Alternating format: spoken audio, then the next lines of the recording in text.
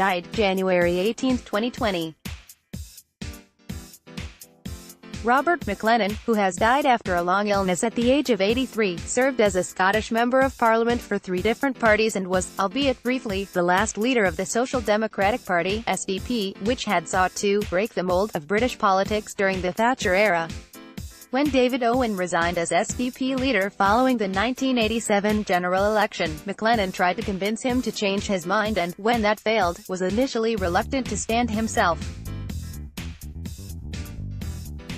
Then Shirley Williams, another of the original Gang of Four, who had split from Labour in 1981, persuaded the rather diffident Maclennan to do the honourable thing.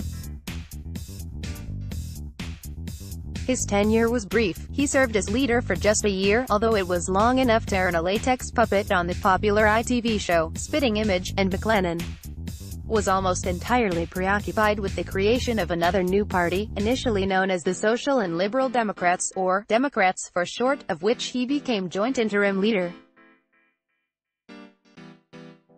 Eventually this morphed into the Liberal Democrats, with Paddy Ashdown at the helm. Robert Adam Ross Maclennan, later known as Bob, was born in Glasgow on June 26, 1936, one of 4 children to Sir Hector, the eminent gynecologist and chairman of the Scottish Tourist Board, and his wife Isabel Adam, also a doctor and public health activist. Educated at Glasgow Academy and later Balliol College, Oxford, and Trinity College, Cambridge, Maclennan also studied in the United States, at New York's Columbia University. A lawyer, Maclennan was called to the bar at Gray's Inn in 1962, thereafter specializing in international law, as seated back in New York with the Wall Street firm, Sullivan and Cromwell, between 1963–1964. Also interested in Labour politics, as a child he had been close to the Greenock MP Hector McNeill, a friend of his father's. He made becoming an MP appear easy. Shortly after expressing an interest in standing for Parliament, he was selected to fight Caithness and Sutherland at the 1966 general election and won, ousting Liberal George Mackey by just 64 votes. Within a year, Maclennan had been appointed Parliamentary Private Secretary to fellow Stotts MP George Thompson, who was Secretary of State for Commonwealth Affairs and, from 1969, Minister without portfolio.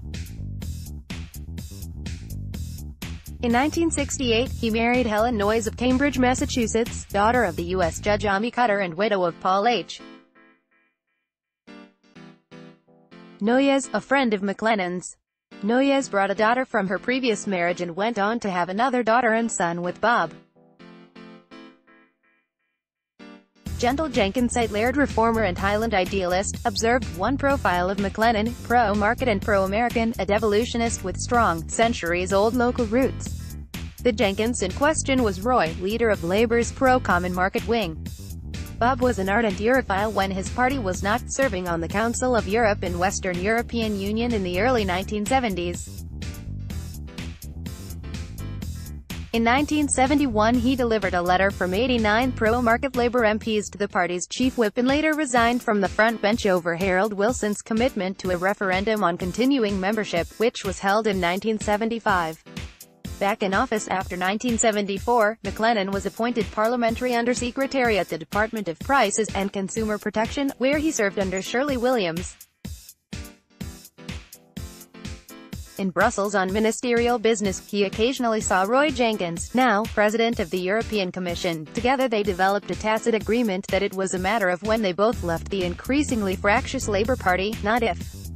In 1981, Maclennan, back on the opposition front bench as Foreign Affairs spokesman, declared his support for the Council for Social Democracy and became one of the first dozen Labour MPs to defect to the new SDP. Lacking a formal constitution, it fell to him and William Goodhart to draw one up. Siding with the new party's radicals, Maclennan incorporated social democratic principles, including a one-member, one-vote party electoral system. Although the SDP polled well at the 1983 election, it failed to win a significant number of seats, with most defectors losing their constituencies. Maclennan, in Caithness and Sutherland, was a rare exception, and thereafter he played an active role in Parliament and the media. Having backed Roy Jenkins as SDP leader in 1982, he worked well with David Owen in the 1983-87 Parliament. Although he was acutely aware of his shortcomings, he ignores everyone who doesn't play the role of Little Sir Echo.